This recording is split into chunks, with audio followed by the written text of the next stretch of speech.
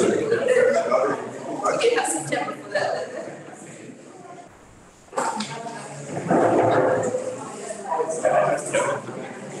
So welcome to everybody. Good morning.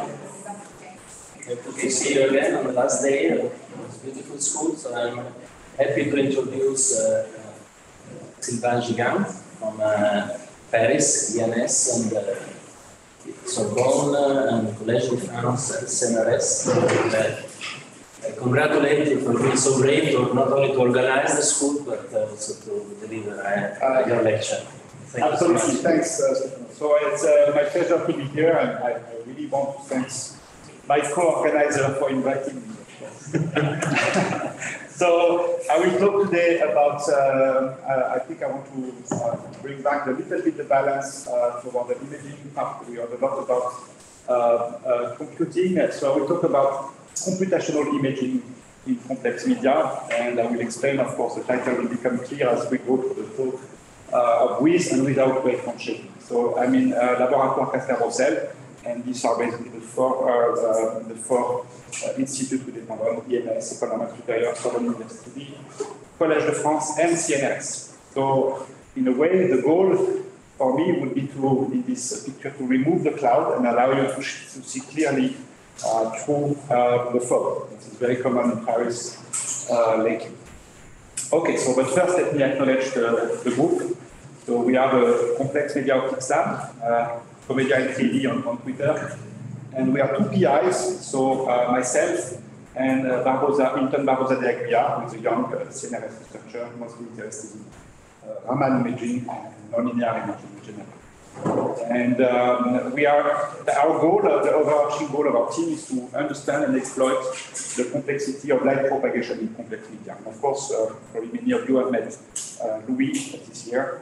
That is a second year PhD student. Okay, so I want to talk about imaging in complex environments. And I want to start by this image of imaging through turbulence. So this is what happens if you have a jet engine that is blowing some hot air. So the index of refraction is inhomogeneous. And when you start from a plane wave from this, as it propagates, it is perturbated. And when you try to focus it back to a point, you basically perturb the point effect function. You don't have a sharp diffractionality spot, you have a blur. Okay, and this blur is fluctuating. Okay?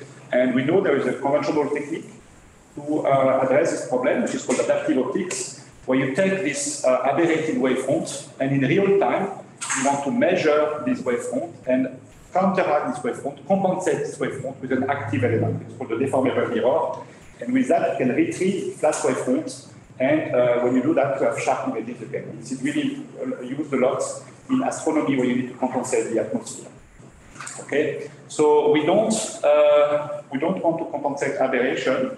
This is in a way the problem is solved. It's too easy. And we want to care about scattering. And scattering is illustrated in this picture, where you see basically light coming from the sun. Okay, so if you see the sun, it's sharp, it's blind view because there is a lot of light. So this is ballistic light that has become unperturbed from the sun to your eyes. I mean, slightly perturbed, but not too much. Then you have the blue color of the sky. The blue color of the sky is coming from the fact that light from the sun has been scattered by the particle of the air and to your eyes. So this otherwise would be black. So this is the single scattering, and we know it's blue because of Rayleigh scattering. You scatter more the blue than the red. Okay? And the regime I'm interested in is basically multiple scattering. So this regime where light enters here in this cloud, and it cannot penetrate because there are so many droplets that it will bounce around in the cloud until at some point it will emerge either on the far side or back up toward the space. Okay, so this is really the regime that we are interested in, and as you can see, it's very opaque. You cannot see through very easily. It's a very challenging regime. And one of the reasons is I'm not just looking at the sky, but for us, it's extremely important to see through scattering, because we are scattering. Biological tissue are inhomogeneous and scattering. And this is a photo of the skin, so you can just see the surface, but it's very hard to see below. Okay. And the reason is because you can define the so-called mean-free path, the scattering mean-free path, how long it takes for light to be scattered. And it's of the order of a few tens of microns. Okay. Of course, tissues, they are not, they don't have a high index of refraction. So light is scattered mostly forward, but after a few scattering events, it becomes completely isotropic. And this, the range over which it becomes very isotropic is typically a millimeter. Okay. And absorption in the visible can be, in first approximation, neglected. I mean, it becomes important after a while, but in first approximation, you can consider that we are just a frozen cloud, okay, with this kind of property. Okay, so what happens when you send coherent light in the scattering medium? And I illustrate it from this nice simulation from a colleague, where you have a laser, and they come, and each of these dots is a scatterer, okay? So think of it as a droplet or as an atom or whatever you prefer. So the light will basically come, and whenever it hits a scatterer, it will emit a secondary wave. In this case, it's isotropic because it's very small. And you can see also some secondary wave when the first wave hits another atom. Okay, so that's basically scattering. But what we observe here is mostly single scattering. Okay, so the bad, the complicated situation, this is actually easy to do. You can even recover the position by analyzing the light that comes out. This is tomography, and it's relatively easy, or holography. But the problem is that it's come when you have this kind of situation, which is much more complicated, because in this case, the mean free path is much shorter than the dimension of the system. So when I send light into this medium, this pulse, the ballistic part of this pulse will disappear immediately. It's gone. There is exponential attenuation. And then there is only scattered light that will basically bounce inside the medium. And it bounces for a very long time, much longer than it would take for the pulse to traverse, because you have this recurrent path inside, this kind of random walk inside. So there is no more ballistic light in this regime, this deep multiple scattering regime, as we call it. But there is very strong spatial and temporal perturbation. And you can see from this interference, these dots that you see, that you have interferences. It's basically a coherent process. So if you put a camera on the far side, what you observe is what is called a speckle pattern, which is basically a universal interference pattern when you have disorder. So each grain, like this one, for instance, it's made of many paths that come to this position from different possible inputs. And because of the scattering process, they come with random phase. Okay, so you can understand the statistics of the intensity as a sum of random phasors. So you have a universal statistic, an exponential, negative exponential intensity distribution. Each grain has also a well-defined size, so it depends where you are. It depends which rays can come and form this focus. So if you're far away from the medium, it's big because the DNA is large. If you're close, it can be extremely small because the DNA is very high. So it's also wavelength dependent because this interference depends on how long the light stays inside. The longer it stays inside, the longer, the more sensitivity to a small change of wavelengths. So if you change the wavelengths of your laser, the speckle changes. Okay, and this speckle, the sensitivity of the speckle is dependent on how long the path is. Okay, and this we heard yesterday in the microscope. So the key point is that this speckle is a complex distribution, but again, it's a coherent process. It's a linear process. And therefore, at the end of the day, everything I was showing you for the basics of adaptive optics I was showing you at the beginning is also valid for this kind of phenomenon. It's just a different scale, a different regime of scattering, much more severe, but the same tools can apply.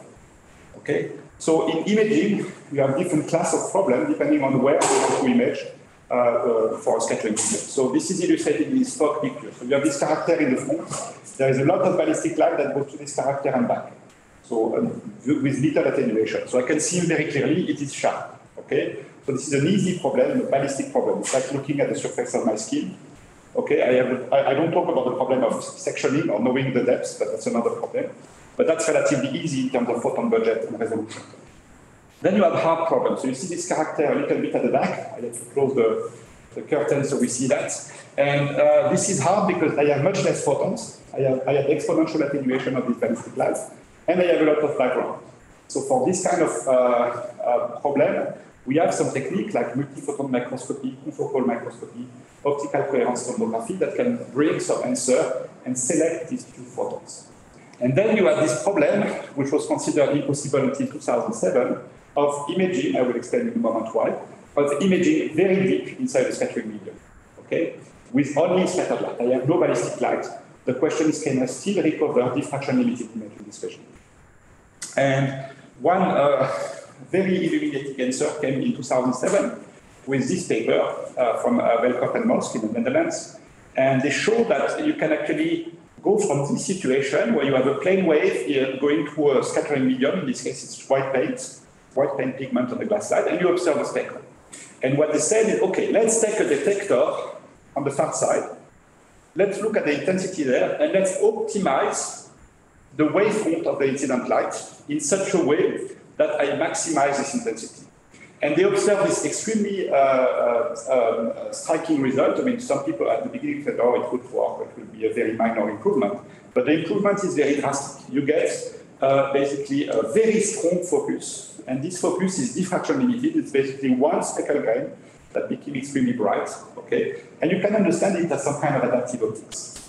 So one way to understand it, this is just showing you some simulation, is to say that I want to optimize this intensity in the middle. So what I'm doing, I'm playing on my initial wavefront, and I can change the phase in such a way that I can constructively interfere all the contribution from each pixel at this position. So this is what you see on the right. You have this phasors that slowly align. So let me show you that. Yeah, the movie is playing again. So you see, and as it aligns, the interference starts not very constructively. You have a little bit of intensity, but not much in general. And then you align all the phasors together, and you have a huge gain. Okay? So when you do that, you get basically in this multiple scattering regime a perfect point-rate function with a very high signal-to-noise ratio. It only depends on the number of pixels that you have. So to do that, you need to have tools, and these tools are these tools to control the wavefront. I was showing you initially this deformable mirror that's for adaptive optics, so few actuators, very fast for atmospheric condition. What I was showing you before was done with a liquid crystal modulator, so it's basically phase modulator, lots of pixels, very slow. And what is, so this is not very good because it's not enough pixels, so it's typically not good enough for scattering. This is basically the staple tool for this kind of experiment, phase modulator, liquid crystal phase modulator. And the last class is this MEMS modulator, this fast pixel. Typically they are binary, so you can just turn them on and off, but extremely quickly. And they are great, but they need tweaking. It's not, you cannot directly apply the concept I was showing before there.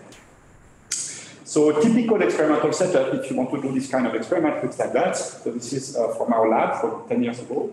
You have a laser, you shine on a wavefront modulator, then you go through a scattering sample, in this case a layer of white paint. So again, something very scattering, very opaque, it has to be stable.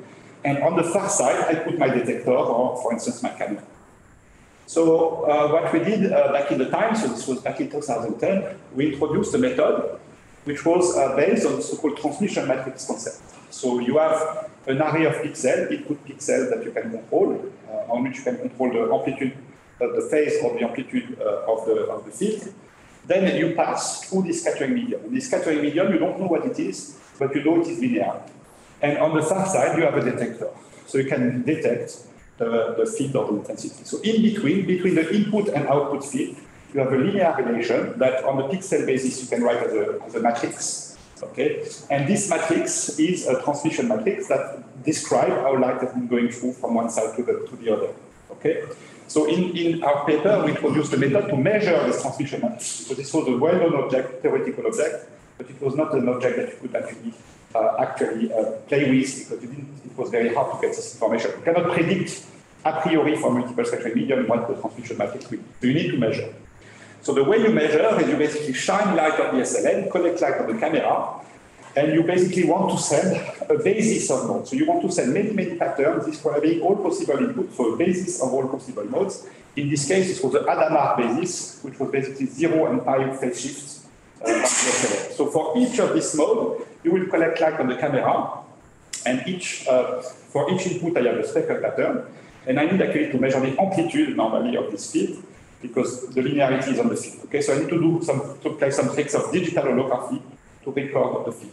Okay, so when you do that, the first vector will give you one speckle. It will be one column of your transmission matrix. The second one will be the second column, and you iterate, and you get the transmission matrix. What I want to point out is since this first paper, we could generalize a little bit this method, actually with a lot of signal processing tools, and you don't need to send the basis and measure exactly the phase. You can actually send random patterns, you can send binary patterns, you just need to send a lot of different patterns, okay? And you don't need to measure phase, you can actually play with intensity if you do phasor trigger, okay? So you can refine on that and determine the transmission matrix of your system. So once you have a transmission matrix of your system, where you can basically play the same trick that people were doing in optimization. So you can determine what is the incident field that will give you a given output field. Okay? For instance, if I want to focus on this particular pixel, this is my target, and I need to send as input the transpose conjugate of my matrix, H, that I know H, times the target. This is equivalent to a phase conjugation operation. It's as if I had a source here that would send light back there, and I would need to conjugate the phase of the light there, display on the SLM, and this would go back to my source. Okay, so it's a phase conjugation or so-called time reversal operation. So this is some experimental result we had at the time. This is what you get with the plane wave, and as you go through the medium, you can calculate the SLM pattern here. This is coded in phase, okay? That will get you a focus at the position that you want. And you can change, without any new measurement, you can change the target, and you can focus, for instance, to one point, multiple point, project pattern, and so on. We played also with different point spread function, etc. So this is a forward problem, a direct problem. What you can do is also do some inverse problem. So the question is, okay, given some speckle here, what was the thing that was behind, okay? So this is an inverse problem. So as we heard from yesterday from Luc Beck's talk, you need to do regularization, you need to use it if you want priors, like contrast sensing, and we did all this. And can you guess what this speckle is? So of course it's Luc Beck. So anyway, I just want also to mention that we heard yesterday during the talk of Wissao that there are different kinds of complex media, and for instance, a multimode fiber can be considered as a linear complex medium. There is a strong mixing in space and polarization when you pass through a multimode fiber. There is a finite number of rods. This is the number of, depends on the diameter and NA of your core, and it's also a low loss system because everything goes forward. This is important in 3 domains. I can't cover it today, but in telecommunication, when you need to do space division multiplexing, for instance, you want to go to larger core, and you would need to take this kind of method to do some better communication. It's important in endoscopic imaging to really make a miniature endoscope to do some imaging from multimode fiber. And we also use that in quantum optics because of the low loss nature and high mixing nature of that. Okay? And Laurent was showing one example with the core device that would be like that. Okay, I was showing you the monochromatic version of it, but of course the speckle depends on the wavelength, so you can also measure the so-called multispectral transmission matrix. So you will need to measure the transmission matrix as a function of wavelengths, and when you do that, you can basically control either spectrally or temporally a broadband light. So for instance, a broadband pulse. And we played with that in many different contexts of focusing in time, focusing in space, focusing to time, two wavelengths at a given position, doing some 2-photon excitation, etc. And it's just unlock basically the possibility to do some kind of pulse shaping or broadband control with this kind of technique. So not limited to one given wavelength. Okay, so the take-home message up to this point is that this was really well captured in this viewpoint that was on our first paper. In a way, what you try to do in optics in general, you try to make a perfect lens. And this perfect lens will give you a nice diffraction-limited system. And you can describe it by a 2x2 matrix in ABCD formalism with one parameter that is the focal length and 1, 1, 0. So if you have now this cube, but you know the transmission matrix, and maybe you have an SLM or maybe computationally, you can turn this into a lens. Okay? And not just a lens, I was showing you this spatial focusing, but you can actually play with any degree of freedom and simulate any optical element. So you can make some kind of toolbox of possible optical element or combination of linear elements. For instance, you can make a very high NA focus, so you can really hit the best microscope. You can make a polarizer, or you can make an analyzer. You can make a spectral filter. You can make a pulse shaper. You can make a beam splitter cube. You can even make a circuit. So the take-home message is that any linear optical element or any linear circuit can be emulated, KVAT, with some efficiency. So you don't always get 100% efficiency. On the contrary, this is not very energy efficient. Okay, so that's for the introduction so far. And now I want to cover a little bit what we do in the group. And we do two things to summarize. One thing is computational imaging. So we try to use this concept in combination with computational tools to do some better imaging or better information extraction in scattering media, mostly for biology. Okay, the second one we do is all this optical computing. I will not cover it too much because Laurent Daudet from Lighton covered it on Monday during his talk. So I will just flash two work that we did that are unrelated with Lighton. Okay, so but coming back to imaging, why is it imaging? Well, because you basically get the focus. So getting the focus is the basics of forming an image. Okay, so you can need to form a focus. And the key point, and this was shown in this paper, is the resolution is completely independent of all the optical system you have before your medium. It's only due to the medium itself. Okay, so the lens is irrelevant. The medium is the lens, is the optical element. The other point that is important is you need to focus and you need to ideally scan the focus or form multiple focus. And one way to do it well is the so-called optical memory effect. And it means that if the medium is thin or forward scattering, so if it has a little bit of, it's not totally very opaque and thick, you have a little bit of correlation and you can actually scan a speckle or scan a focus. So you have some field of view over which to form an image. So with these two ingredients, you can use, or even just with the first one, you can do quite a lot. But with these two ingredients, you can do some kind of imaging in scattering media with scatter light.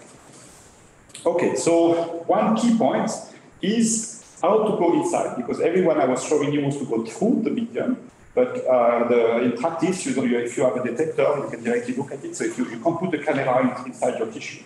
Okay, so you would like to use this technique in a non-invasive way and remotely monitor or guide light inside the medium. And this review from 2015 is still pretty much up to date because in the 5 years that followed this first work, many avenues have been tried, and there is a so-called guide star catalog. Guide star is by analogy to adaptive optics, where these guide stars are used to do adaptive optics. And you can use many processes like two-photon fluorescence, second harmonic generation, ultrasound tagging, photoacoustics, etc., in order to find a way to guide light inside.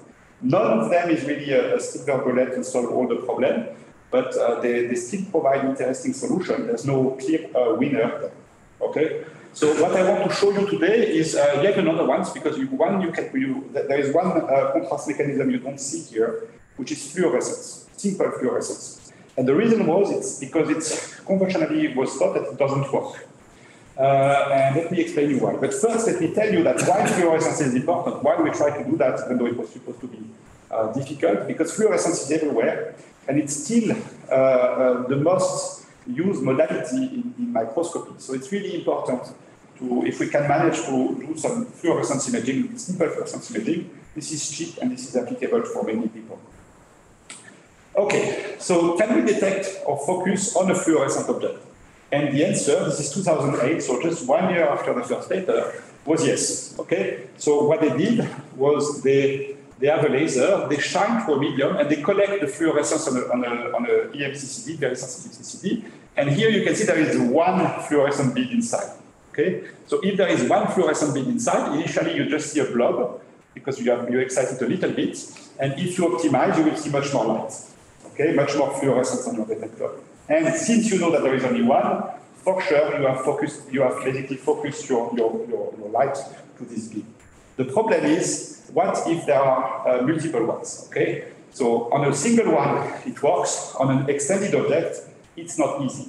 Okay, so one solution that was put forward is to use nonlinear feedback. So 2-photon excitation, 3-photon excitation allows you, even on an extended object, to recover a single focus, which is the basis for imaging. So this was, for instance, in these papers.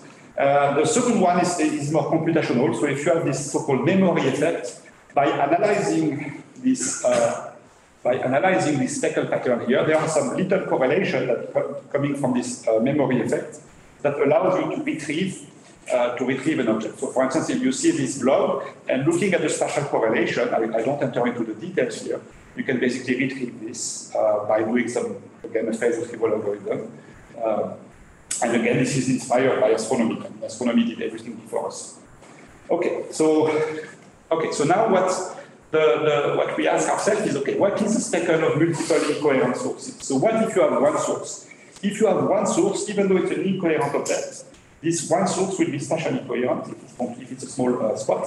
So if you put a camera, if you filter spectrally so that you only pick one wavelength, you will get a speckle from this single incoherent source.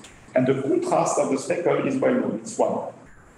So now if you have two targets, the speckle will diminish a little bit. If you have 3 targets, the speckle will diminish a little bit.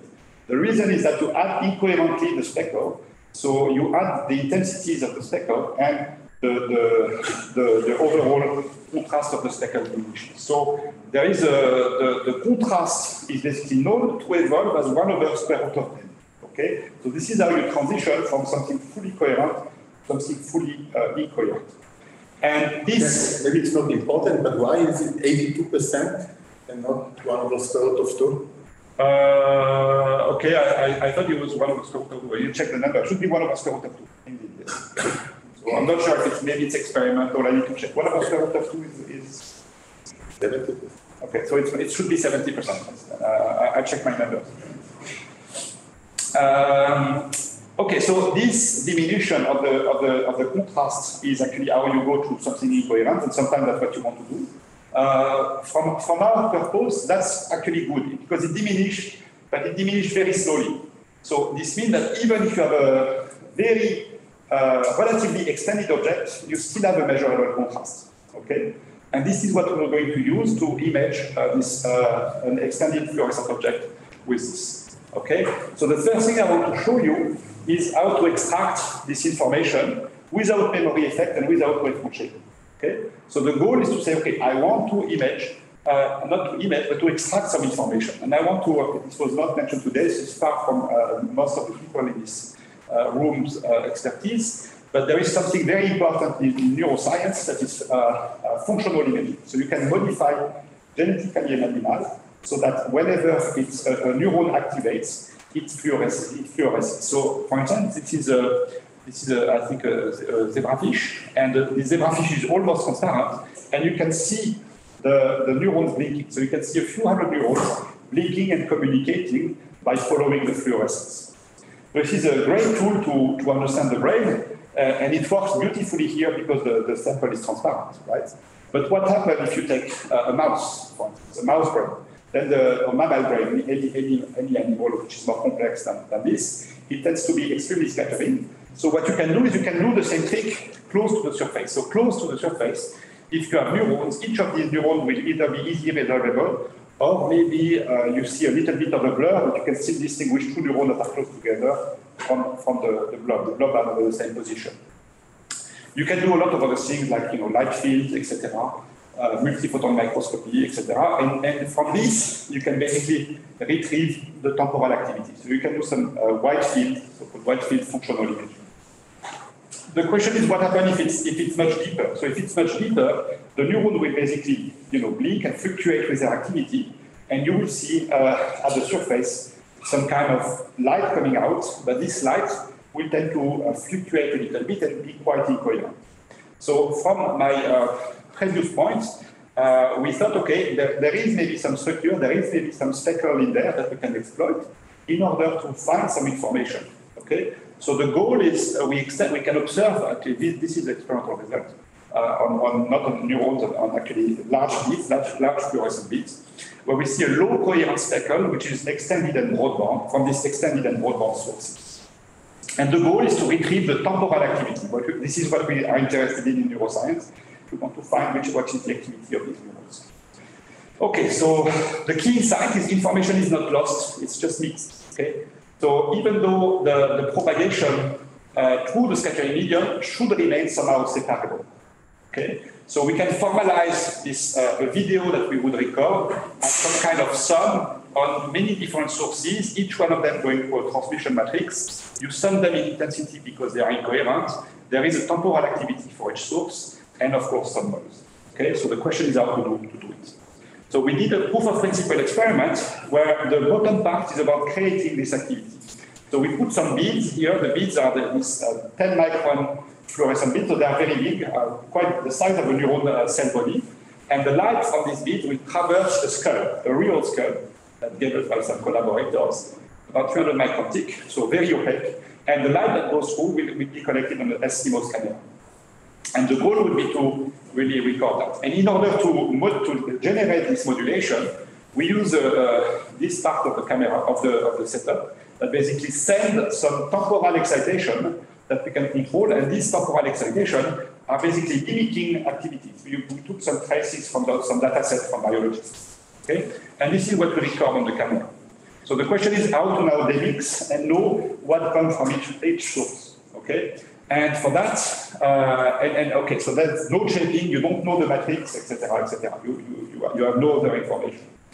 So the key insight, and this is actually, I have other slides, but my colleague Jacopo Bertolotti made some beautiful animation. So the key insight is the following. So you have these blinking sources, so this is just point source, so think about them as neurons. And these sources will basically fluctuate and blink. Okay, so you will see some kind of changing spectrum. And the idea is that now, as this blinking source happen, you record basically a movie. Okay, so you have now recorded this movie that is as a function of position, x, y, and time. Okay, so now you want to demix, and what we use is a so-called non-negative matrix factorization. So you take this video here, so space and time, and you want to factor it into two thin matrices, where basically the dimension here is the number of the source, because you know that there is this underlying structure, and the spatial fingerprint will be on this side, and the temporal activity on this side. And the important point for this algorithm to work, I mean, you could do a PCA, if you don't have any better priors, but we know that it's intensity patterns and it's positive activity. So these two matrices are positive, and this helps a lot the algorithm to converge. So in a way, you want to take this video, and again thank Jacopo for his nice picture, and you want to factor it into a set of fingerprints from each source, time and temporal activity. Okay, and this worked actually pretty well, and this is the result. So this is we had 20 virtual neurons. These 20 virtual neurons were within this activity, and playing with this algorithm, we could really recover quite faithfully the activity of these neurons. And we can verify that also the fingerprint as well correlated with the ground truth. We have the ground truth for everything in this case. Yeah. Do you have to assume that the scattering matrix doesn't depend on time on the subwavelength scale? Yes. And for a living mouse or so, will it be Yes, absolutely. So we assume in this model that the transmission matrix is fixed, so the fingerprint don't change. I think if they would change slowly, it would be okay. We could probably find a way to follow them with some correlation. Because two fingerprints shouldn't be correlated, so if it's decorrelating, you can probably follow the decorrelation. In this case, it's static. I think it would apply, for instance, in some scenario like imaging below the skull. This is why we use the skull, because the skull is very static. If you want to do it through 1 millimeter of brain, you might run into trouble with stability. Okay, and the real next steps, and it's actually something that we do in collaboration with colleagues in the US, is to try to go beyond to real neurons and to in vivo. What we did, and I don't show you today, is we can do some localization by looking at the correlation between the fingerprints. Yes? Can you also assume that the transmission is same from all the sources? No, you don't need to do. No, you only need to assume that each neuron or source will give you a fixed fingerprint that doesn't change over time, at least with this simple algorithm. So it has to have a linearity and some kind of stability, but I mean the same transmission matrix, I don't know what it means. You're just interested in some column of the transmission matrix, this transmission matrix. Second one, up to how many neurons can this algorithm be pushed? Okay, so that's a very good question. Of course, we did some parametric studies to understand how it works. So it depends on the noise. So it depends how much you integrate. So if you give yourself an integration time, it depends on how much photon you have. It depends on how many frames you take. The more frames, the better it can be mixed in principle. It depends on how many pixels you have. So the dimension of this initial matrix will help. So in practice, we did 20 here. In other work that I will show later on, where it's not neurons but sources, we went about 150. We can probably refine the algorithm. It's almost out of the box algorithm. We need to fine-tune the algorithm at all. Okay, so now just quickly, how to do some imaging. Oops. How to do some imaging. I want to go back to the problem of imaging. Now I have this, just really imaging a fluorescent object. Okay, so let's take a step back. And now that we have this nice matrix method to demix fluorescent sources, let's try to go back to the problem of imaging. So we have basically light that we can control, and we have, let's say we have a black box, and this black box is not a true black box. It's a black box that you can interrogate with input, you collect some output, and this black box, you can basically assume that it's made of 3 parts. So you have a scattering medium that you have to cross one way in the forward direction to reach from your special light modulator to your object, okay? Then the light from this object will come back through the medium and will basically go through this outgoing transmission matrix. So if it's incoherent, this is a positive transmission matrix. And you can collect light on the camera. So you can make an image formation model that the intensity of your camera is this outgoing transmission matrix times the modulus square of E in times the transmission matrix. This is for fluorescence, okay? So can we do some imaging with this model, and can we extract these two matrices all non-invasively, focus on the target, and image the object? And the answer is yes. So this is the experiment we did. We shine many random patterns. For each of these random patterns, we excite this object and we collect images from the camera, fluorescence images, low spectral contrast. And then the first part is really this matrix factorization part. So from this matrix factorization part, I can retrieve the pattern from each bead and the temporal activity by which they were excited. Okay? If I know how they were excited, it's as if I had a camera there. So I basically remotely determine how much light I have on each bead. So I can now do the phase retrieval step in order to retrieve my transmission matrix, because I know which pattern I send, I know which intensity I have on each bead. So I retrieve my transmission matrix to my object. Not, of course, when there is no light, no fluorescence, I can't say anything. So if I do that, with these two steps, I have my two matrices, input and output, and then I can do some imaging. And I could show that we could, for instance, focus on the target. This is simulation, but we can do it also experimentally. And also, if we have some correlation, some knowledge that there is some memory effect, some correlation between the fingerprint of two beads which are close together, what you can do is you can look at the cross correlation between two fingerprints from two beads, and this will tell you their relative position. Okay, so this is what we use here, and with that you can basically do some kind of global reconstruction of the object. So in this case here, you can see some reconstruction in each side, the ring is the memory effect range. So here you can reconstruct all the beads which are close by looking at the correlation, and by combining all this information, you can get some kind of extended view of your object, even if it's expanded beyond the memory effect. So with this, we did some very simple, we went beyond beads, so the question was, okay, does it work only for this isolated point source or not? And it doesn't, so you can do better. So on top, you can see some fluorescent beads that we could observe on the microscope from below. And when we reconstruct, we can basically get the structure. So this was really this first paper on the topic. And since then, we actually improved on that. And I just want to flash you the result we had in our most recent paper from the beginning of the year, where you can see really some impressive improvement. I'm not sure I can call the final image impressive, but impressive improvements in the reconstruction. So you can see this different pollen grade, or it's a cellulose fiber with basically some highlighter to make it fluorescent, and you can recover the shape pretty well. In this case, there is a nice caveat that I don't want to get into the details, that there is no SLM anymore. So we just replace the SLM by a rotating diffuser to create some kind of fluctuating excitation. We don't need the SLM anymore in this experiment, which is nice. Okay, so I just want to go back to it's machine learning. It's not just computational imaging here. So I just want to go back to neural networks and machine learning. And of course, we've heard many times that neural networks just matrix multiplication. So we also heard that, and that was on Monday, that the transmission matrix is basically a complex random matrix multiplication from input to output. And you can see that as a multiplication by a fixed and large random matrix. So you've heard, and I just want to remind you that Lighton is trying to leverage that for computational tools like inference, training, linear algebra, etc., at relatively large scale, and you can buy it. Okay? So what I want to flash is two results that we have in the book. The first one is reservoir computing. So this is, we heard about it many times, and I just want to remind you, of course, the very simple formalism of fixed recurrent neural network and input and output, and you only train the output.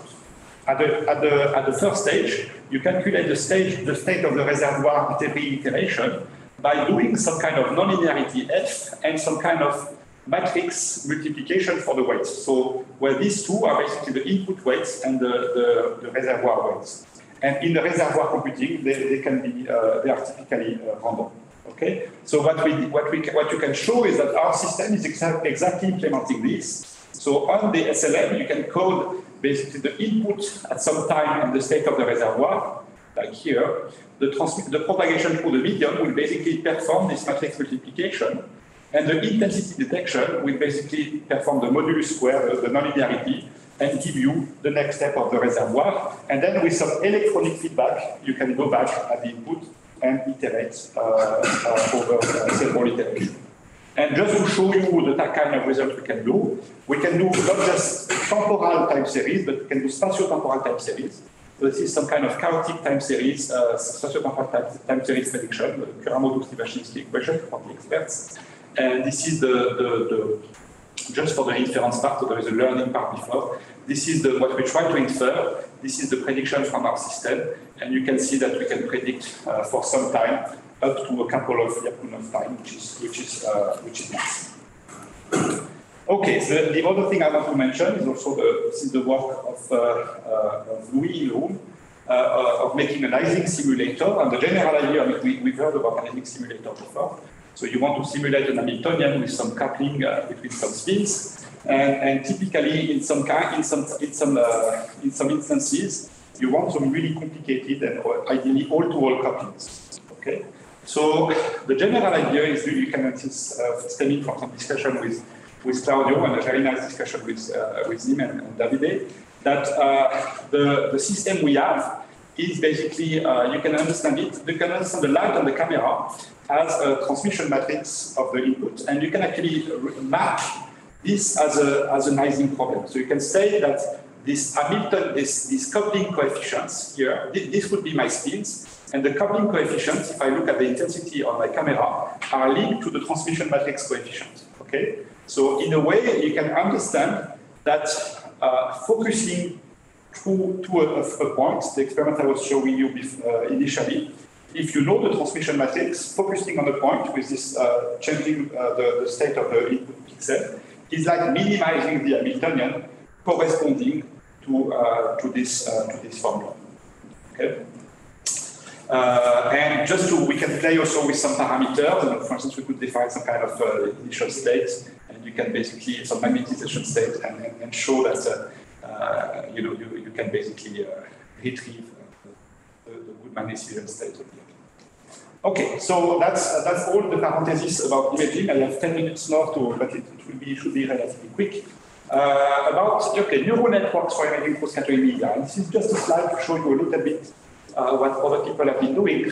So people have been trying for a long time, actually for quite a few, 4 or 5 years now, to use neural networks to model or retrieve the transmission matrix. So you basically send pattern at the input, you detect pattern on the camera. So it's quite tempting to put them into a neural networks and try to basically learn the output pattern from the input, so try to determine the transmission matrix. So in this work, for instance, we did with this convolutional neural network, which was nice. It was working. It was not generalizing very well because actually a CNN is not a very good idea to basically model a system that is, random and with complex coefficients. So there's really no convolution taking place in general.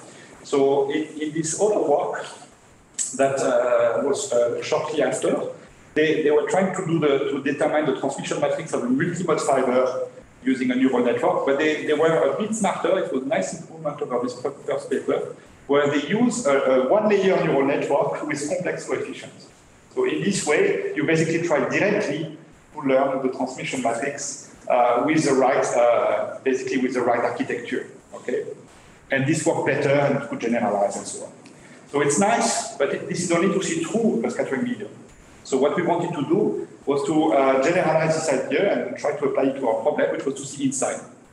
So what did we do? We introduced the so-called physics-based two-layer neural network, where basically you take this experimental system that I was showing you before. So we shine light, we have an object, and we collect light on the camera, and you can basically unfold it. Okay? So following the flow of light, this is the pattern. You illuminate your object, and then you go back to your medium again. Actually, it's a different wavelength, so it's as if it was a different medium. And you go to your camera. Okay? And now you can basically say, okay, this is just a two-layer neural network where basically my first layer goes from my SLN to my object. My object is basically my hidden layer. And from my object to my camera, this is my second layer. Okay? The point is, you can now choose the coefficients here, the architecture, the nonlinearity here or here, in such a way that you mimic, that you model your physical system, the physical way the images are formed. Okay? And the general idea is by training the network on a set of input-output, you will determine the TM and the objects. Okay, so the goal is not to do some inference, it's just to basically train the network. The training is the result. Okay, so this is some simulation to show that it basically works. It's not an archive, it's actually Optics Express since a couple of weeks. I forgot to update the reference, but you can see that the loss function can go down with after a certain number of training, and you can really predict quite well this image. So I'm not going into the details. So in this case, it's fluorescent. So the nonlinearity in the middle is a modulus square, and there is no nonlinearity at the end because you're just adding intensity images. Okay. So this is just to show you that we can, at least in simulation, recover well our transmission matrix. And we did some simple experiments, actually not extraordinary, it doesn't work much better than the previous one, but we can refocus and image the object. This is our bead, this is just beads, not too complicated, through the system. Okay. A very big point, which is important, is NMF is very specific to fluorescence, to incoherent processes, but this method is generalizable. Okay. So even second harmonic generation, for instance, if you want to do some of this technique, you just need to change the parameter, the nonlinearities of your networks. And in this case, NMF wouldn't work, so you just need to change the nonlinearity. Then, for instance, this is not the modulus square, this is the parenthesis square in this case for SHG. There's no, because it's coherent. And then you have a coherent addition in your camera. So the last layer is a modulus square. So just by changing this, you should be able to change modality. And again, at least only in simulation, we show that it should work. And I just want to point out that this should be generalizable to a lot of coherent or incoherent process with different order of nonlinearities just by playing on that. Okay? And you can, of course, add a lot of priors also on the propagation. So if you have some memory effect, if you have some multi-layer networks, you can have multiple linear layers to simulate your medium. You can add some priors on the object and so on and so forth. So you can refine a lot, and, but at least the concept, I think, is very powerful and very generalizable. Okay, I'm at the end of my talk. I try to convince you that tissues are complex and imaging in tissue is challenging, but this complexity can be exploited. So shaping can undo scattering. This was this first part, this basic concept that has been developed for 10 years of optimization, transmission matrix. You can do also optical phase conjugation, but it's not always needed. So I was trying to convince you that computational tool can help us a lot. So incoherent light is possible, and this was thanks to the power of non-negative matrix factorization. That was a huge and very, very successful tool for us to use. Quite a surprise that was working so well. And of course, machine learning and neural networks can also come to the rescue. There are many challenges left, so we are still making very, very rudimentary images in very, very proof of principle scenario. So to go inside, you need to really work on different feedbacks. You need to still to work on the signal, on the algorithm. Everything has to be, of course, I'm supposing the medium is fixed. So if the medium is moving, it's very challenging. So it's still not yet in every microscopy labs. But what I'd like to say is, if you really want to work with the image when there is no ballistic light, there's probably no other alternative than to explore this technique and refine this technique. And with that, I want again to thank all my co-workers and collaborators on this work, and you for your attention. Thank you very much.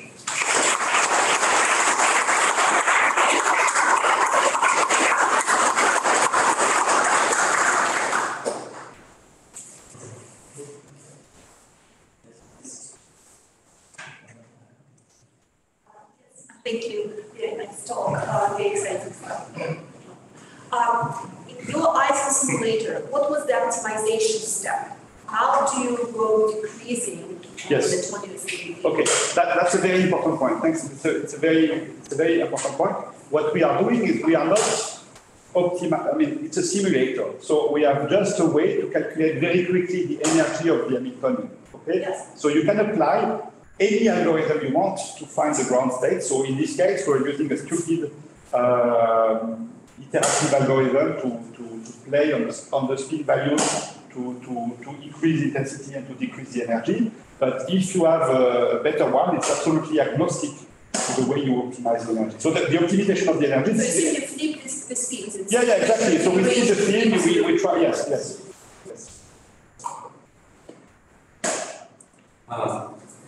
On the topic of changing transmission matrices, the algorithm you mentioned based on non-negative matrix factorization, where you try to get the temporal profile, in some sense, I feel like that one is maybe the way to start addressing the changing transmission matrices, because you have, in fact, evolution of this mixing that.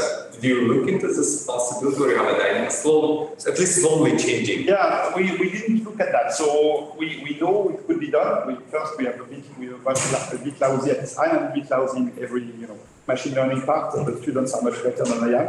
So we are trying to look into ways to improve upon that. At the moment, what we try to do is not really to address this problem of changing medium. That's too hard. What we try to do is introduce some priors on the fingerprints, because in a way, at the moment, we try to find the fingerprints, but we don't assume anything about the fingerprints. And the fingerprints, they look like speckles. They should be correlated to each other if they are close. So there is a lot of priors we can put there. You can also put some priors on the temporal activity, like it spikes, or it spikes its functional activity. If it's imaging and you illuminate them with speckle, the intensity is also a speckle with time. Okay, as you change the illumination. So there's many priors you can put, and we wanted to start by that. The changing medium is a bit beyond our expertise at the moment, but we are very open to discuss it. We'd love to improve that. That's probably super important for application. I mean, also the noise, right? So if you work in a low noise scenario, we are at the moment, we manage to characterize how much light we have compared to real neurons. We have about 10 times more light, so it's roughly the same ballpark, but it's still, and we are the limit of the sensitivity of the camera. So getting to image neurons at depth, real neurons at depth, will be challenging. I guess the priors will help me with that. Absolutely, that's our hope, yes. And you implement these random media to generate random matrices that benefit from using white-hand things versus fiber, if it was a very big fiber. So the white paint is first very easy because we are not fabrication people. So it's you put a drop of paint, you wait for it to dry. So it doesn't get much easier than that. I mean, there are a lot of refinements. I think Romolo can talk about that. So making good sample, but simply just drying a droplet is already giving you a nice sample. So there is an easy part to that. Okay, multi-mode fiber is good. I think it depends what you want to do. For endoscopy, we also try to work now with multi-mode multimode fiber. Very small groups like Thomas Kirchner in Vienna that is doing a lot of work on this. I think it will depend on your application, but it's very nice that this concept can translate almost perfectly from scattering media to multimode fiber. So, do you have in mind something specific? Or? I was just wondering, so in terms of this memory effect, you can maybe control the aids and somehow control how long the infinite path is. Yeah. So that's a good question. So in order to control the multimode, the memory effect is actually very weak in pain. It's not the best system to have memory effect. In tissue, which are forward scattering, there is actually some memory effect that you can use for imaging.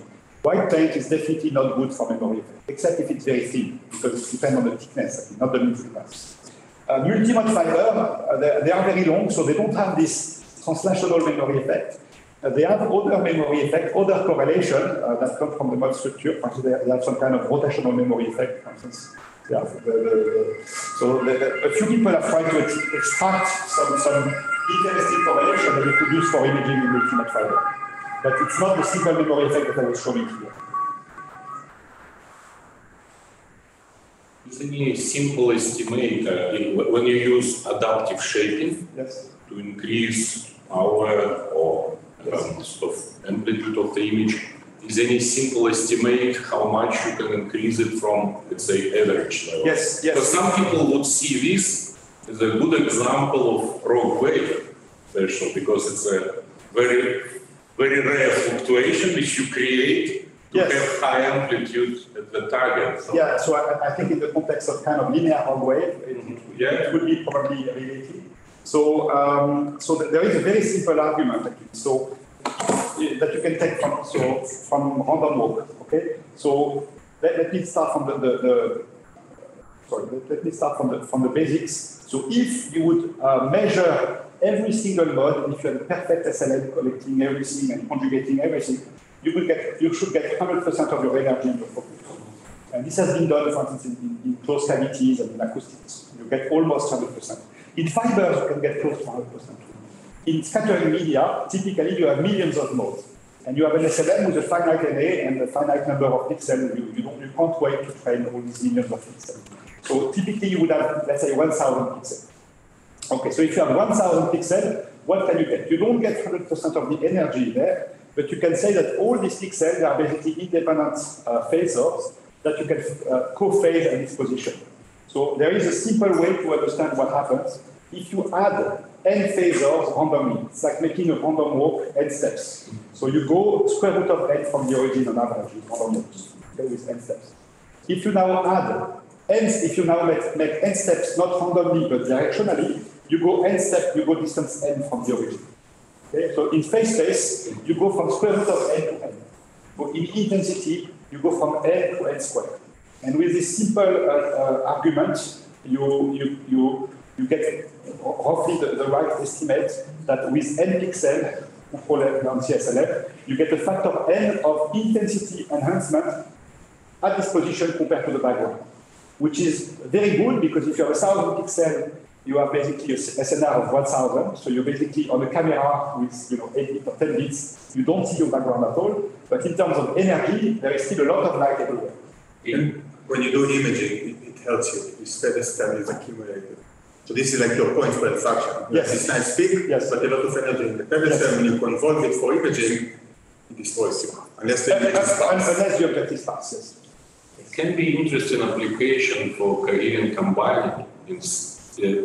Think about if you put instead of pixels, say simple lasers, and then you have whatever scattering medium which will prevent distraction, but it will be focused in certain place to multiply. So it's very different approach to coherent combining. Absolutely, and I must also say that all these coherent combiner for lasers or for fibers, at least on a few modes, or multi-core fibers, have been proposed and demonstrated in lasers and passive things. A few groups that did that, so, even before that, even before this kind of work.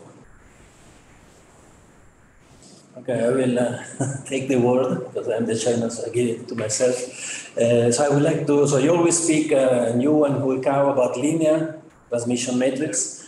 And so I repeat the same question. What happens when, like multi-mode fiber, you have for remixing energy exchange between the modes, so it becomes nonlinear.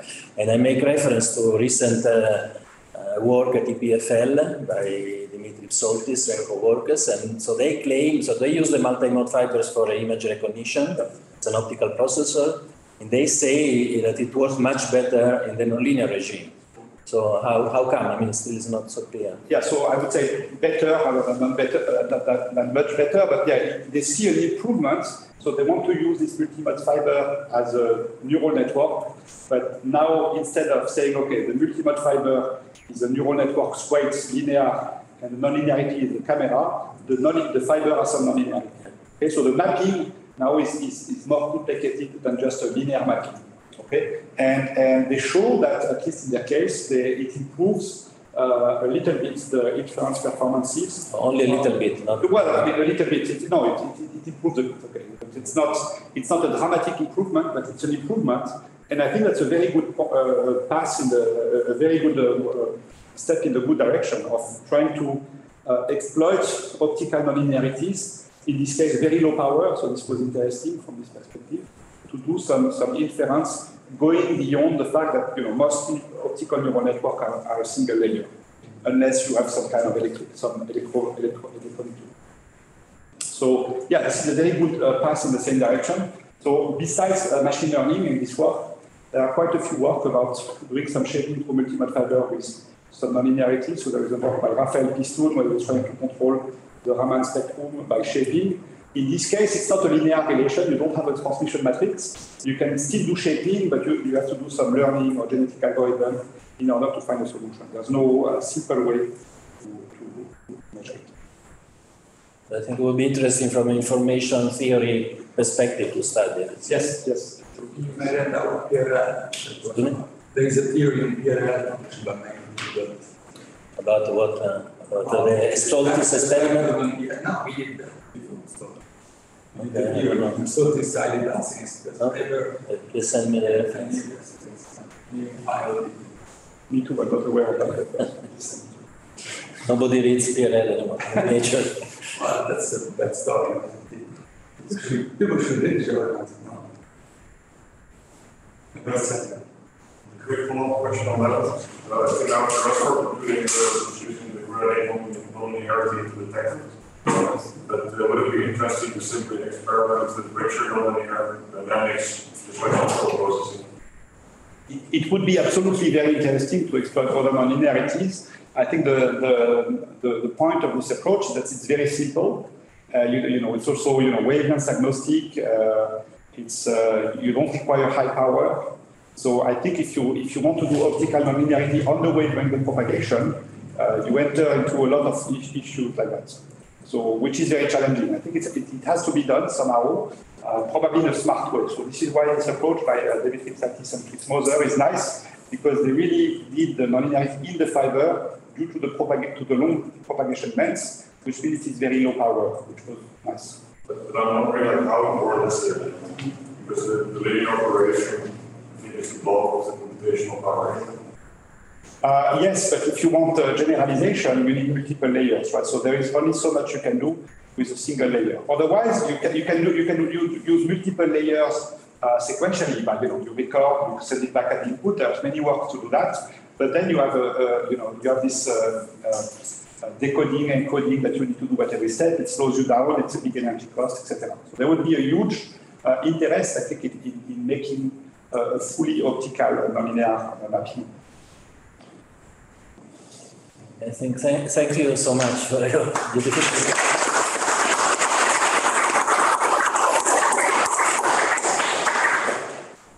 The next speaker is online. I'm not sure how to pass. So yeah, Florian is over there. Yes, you should be able to share. So you're going. Yeah. Okay. Hello. Hi. Let me share.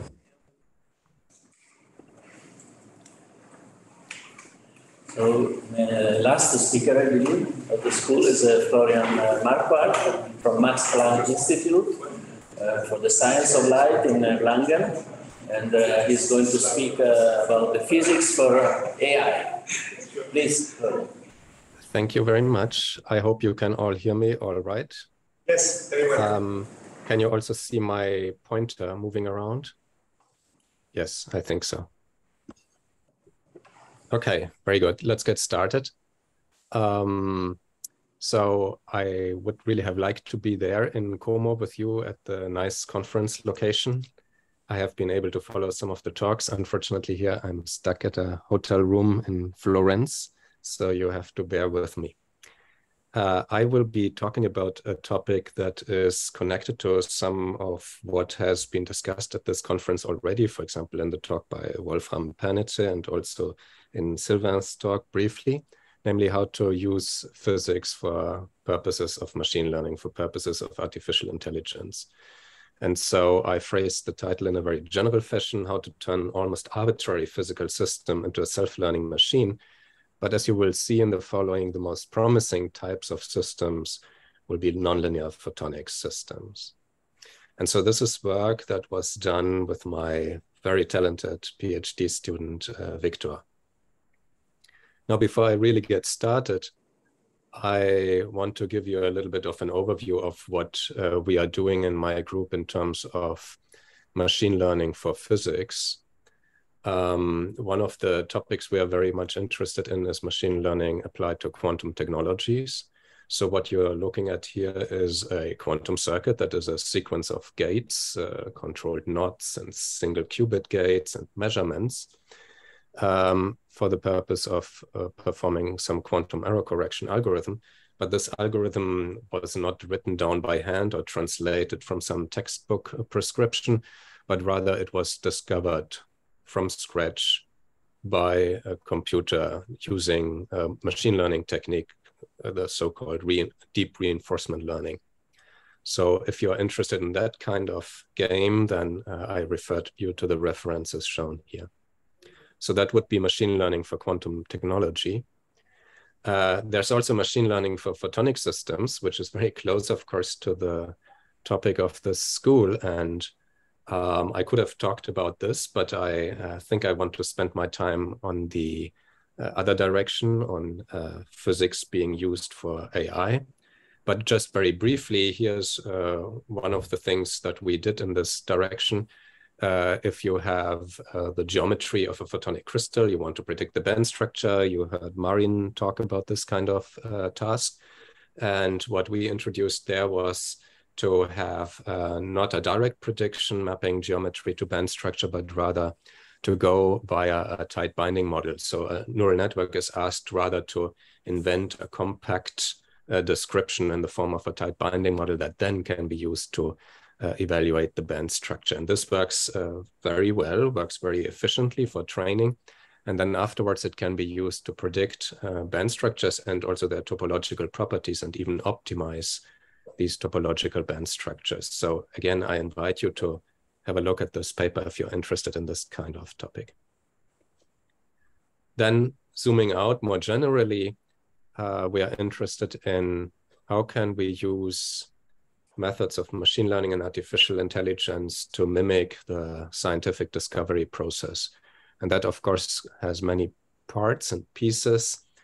You have to come up with hypotheses, but before that, you even have to decide what are the most important quantities to look at in any given physical system. And so here's an example of what we did, namely, give me an arbitrary physical system where I really don't know what is the meaning of, say, the coordinates that I'm looking at, and you want to discover the most important quantities that tell you the most information about the system. And so that goes under the heading of discovery of collective coordinates in physical systems. So again, I invite you to have a look. And then finally, moving to this talk, how can we use physical systems to help us with machine learning? And what I'm showing here is supposed to represent nonlinear wave propagation, because as we will see, nonlinear waves would be a prime candidate for implementing a physical system that helps us for machine learning. Okay, So let's get started, and you may have listened to similar introductions before, but anyway, artificial neural networks have a long history, of course, that dates back more than 50 years by now. What you're looking at here is a picture of a so-called perceptron invented by Rosenblatt, which was already the first artificial neural network, and it was already being implemented in hardware. This is shown in the picture down here with all kinds of electrical wires connecting different neurons already for the purpose of image processing.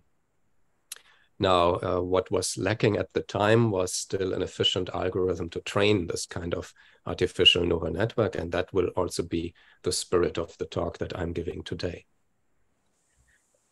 Since about 10 years, there has been a true revolution that you are all aware of in the field of neural networks and so-called deep learning. That is the application of neural networks with many layers.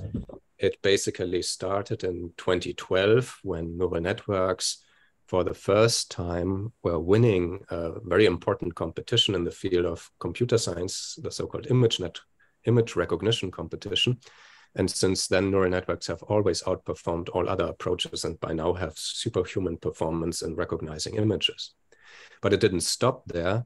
A few years later, it was demonstrated that neural networks and a particular technique of training them can give us also superhuman performance in very complex games such as Go, which were thought to be much too complex to be solved by a computer reliably for the foreseeable future. And then it went very quickly. For example, nowadays, there are these huge language models that can invent stories, that can write text and fake text that almost looks like as if it were written by a human. And it doesn't stop there. You can not only write text and recognize images, you can also turn text descriptions into images. So this is the famous DALL-E, a platform that probably several of you have already seen, where you give a description like a tapir made of accordion, and then it tries out different images that the artificial intelligence system invents on its own. Now, all of this performance, all of this impressive performance comes at a price. And the price is the sheer effort required to set up and train these systems. And that can be seen, for example, in the number of trainable parameters that these neural networks contain. So that is shown here, evolving over time. Back in 2012, when a neural network was winning this image recognition competition, we were still talking about millions of parameters inside such a neural network. And by now, these are hundreds of billions of parameters. And that immediately raises the question, can we build better hardware? Can we build better hardware to make this more energy efficient? That would be very important. Also to make it faster, maybe to do computations in parallel. And in order to build better hardware, let's not just think of coming up with, say, better platforms like moving from CPU to GPU and then from GPU to TPU and so on. This is all still in the same domain of digital semiconductor physics. But can we, as physicists, invent hardware that maybe uses completely different concepts and maybe also exploits the fact that usually when you evaluate neural networks, you do not need the ultimate precision. So you can very well do with a little bit of fuzziness, a little bit of uncertainty. And so that all leads us to the topic of neuromorphic, that is brain-inspired computing. Can we be better than the current digital solutions? Okay, so that brings me to the actual outline of my talk. I first want to give you a little bit of overview of neuromorphic computing. Where do we stand? What are the different platforms and attempts that people are making? What is missing? And then I will tell you on a more general conceptual level what I understand by physical self-learning machines. And then the question will arise how to train these machines in a completely physical way that is merely by physical dynamics. And that leads us to the new concept that I want to introduce to you in this talk, that is called Hamiltonian echo backpropagation, which is a completely general scheme, for training in this physics context. And then finally, I'll wrap up with a few first numerical experiments and a discussion of potential physics platforms, which prominently includes, of course, photonic systems. Okay, so let's get started. That's the question we want to ask. Can physics help build efficient alternatives to digital artificial networks? And people have started trying to give answers, positive answers to this question. Here you see a whole array of different potential solutions, first attempts to make this happen in different physical systems. I ordered this. The first row deals with solid state solutions. The second row deals with photonic solutions. So if I start here, up here, this is a crossbar array of memristors, that is resistances that have a memory. And that is, of course, important because once you train a neural network, the idea is that you keep some memory of what you have learned during training from all the training examples that you're looking at. So you need some kind of memory element, and here it's a resistor that remembers its state.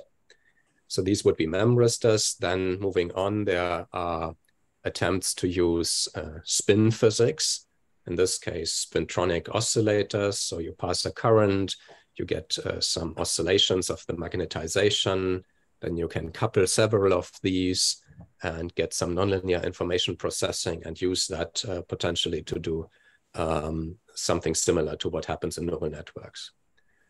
Then to the right of that here, I depict Josephson junction physics. So you take superconducting circuits, you have Josephson junctions that are a nonlinear element, a nonlinear processing element, and dissipation-free in principle.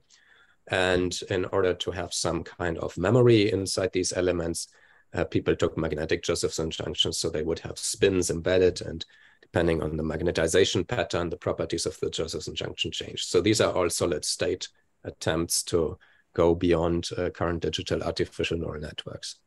And then in the lower row, we are going into optics. So first picture is from one of the previous speakers' works.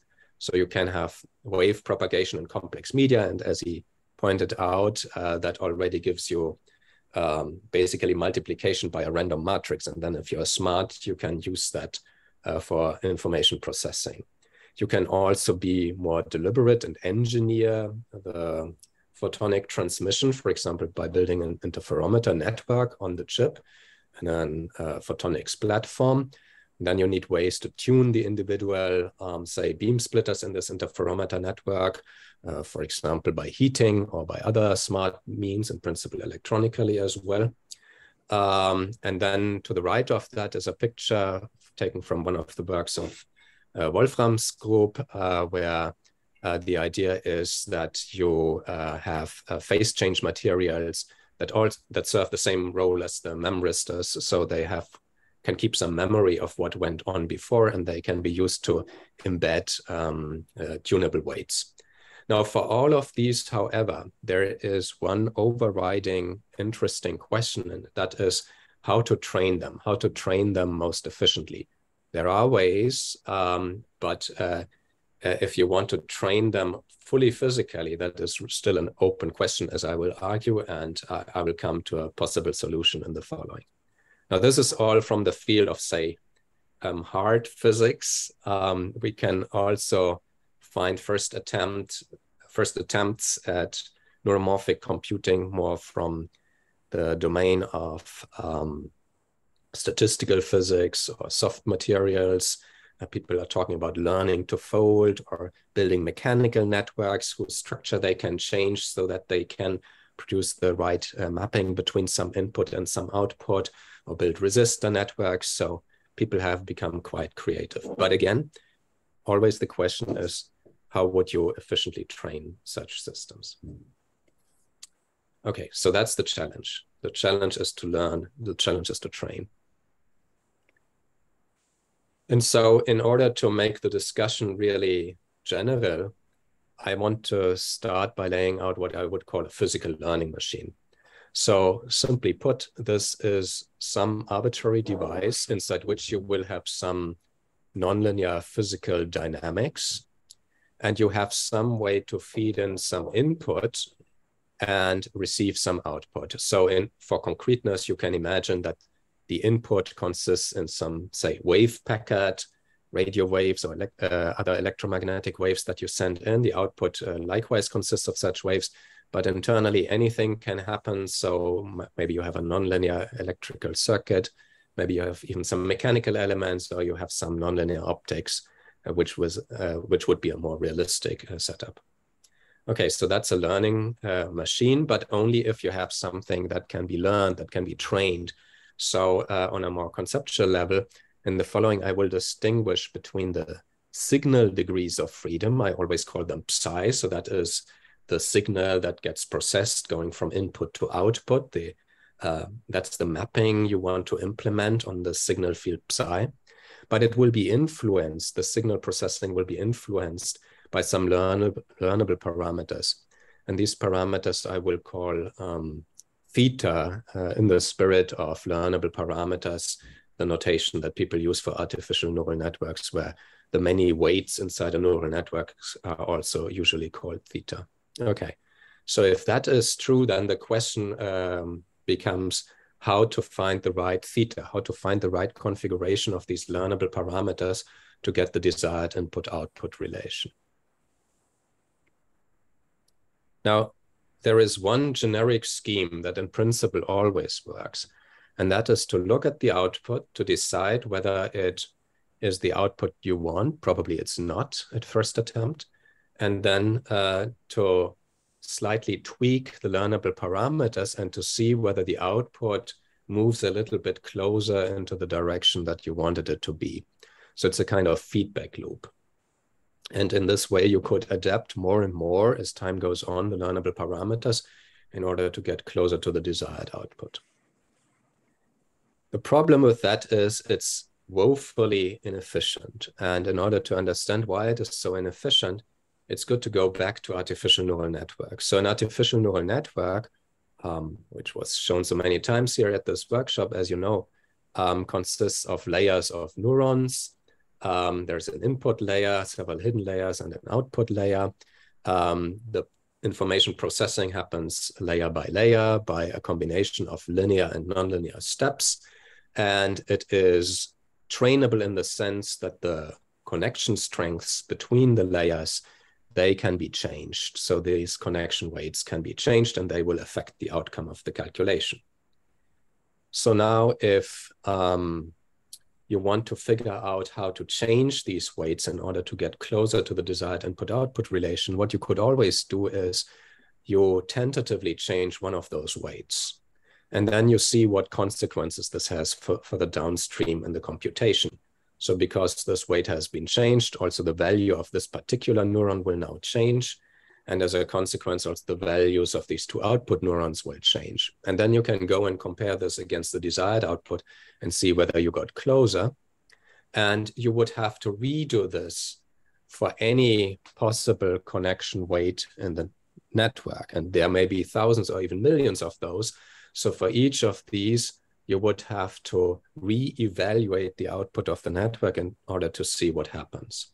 So that's the so-called parameter shift method. It's always possible, but it's extremely inefficient because the total effort scales with the number of parameters. You need as many evaluations as the number of parameters in order to update all of them. So that's why people don't actually do this anymore. What is much smarter is to look at the output and to see what's the gradient of the output neuron value with respect to these connection weights.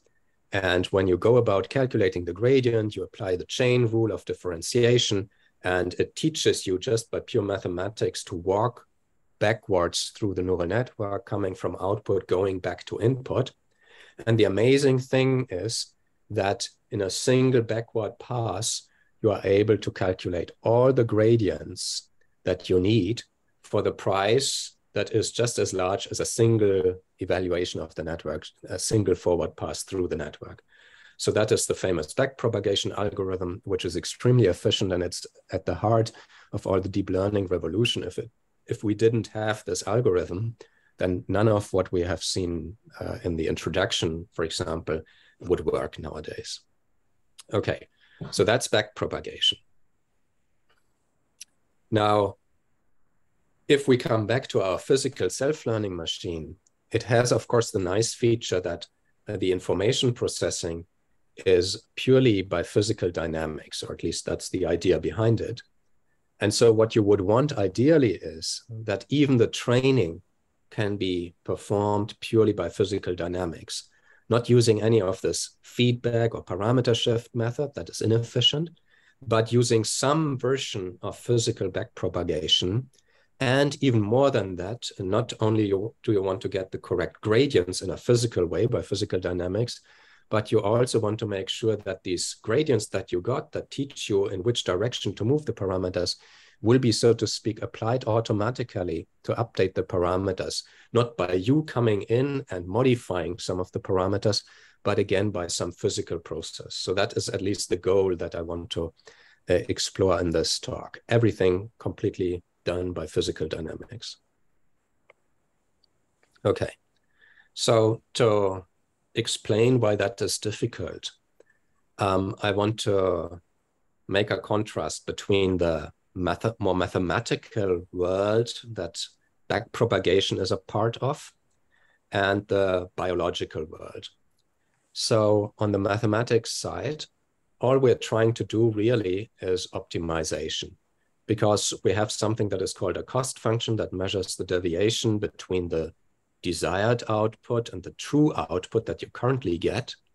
And then you want to minimize this cost function. And the way to typically to be doing this would be gradient descent. So always trying to move down the gradient of the cost function until you hit the minimum, hopefully even the global minimum.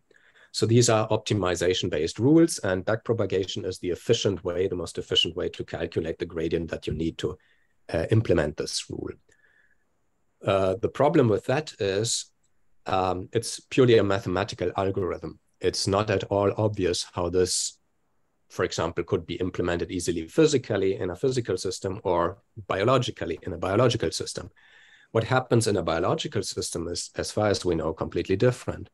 So here you have my sketch of a neuron with electrical pulses incoming and an electrical pulse outgoing if the total signal surpasses some threshold. And so the way that neurons seem to learn is that if they fire, then they also start to change their connection strengths. That is summarized in this short sentence: neurons that fire together wire together. So if two incoming connections led to surpassing the threshold and firing, then these connections will be strengthened. Now, this is a purely local rule. This is a purely local update rule. But then again, on the other hand, unfortunately, it's not in any obvious way connected to some optimization or to calculating the gradient of anything. It's just a purely local rule, and you have to empirically find out what this rule would mean. So to lay down the more general picture, on the right-hand side, there's the large area of optimization approaches that is used for standard artificial neural networks.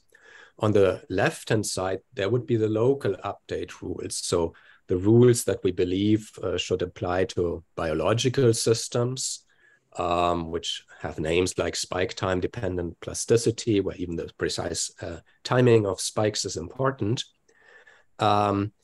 And then there's a small piece of intersection, a small sliver of intersection between the two that will be important for us, because we want to go for optimization because we then know on a very principled way what happens there, that we have some cost function that we try to minimize, that we're moving in the right direction. So that is nice to know. On the other hand, for having any chance of implementing anything in a physical system by physical dynamics, physics is local. So we also want to have a local update rule. We want to have both at the same time. So there were very early ideas in this direction, so-called Hopfield energy models, and something that I will be talking about in a bit.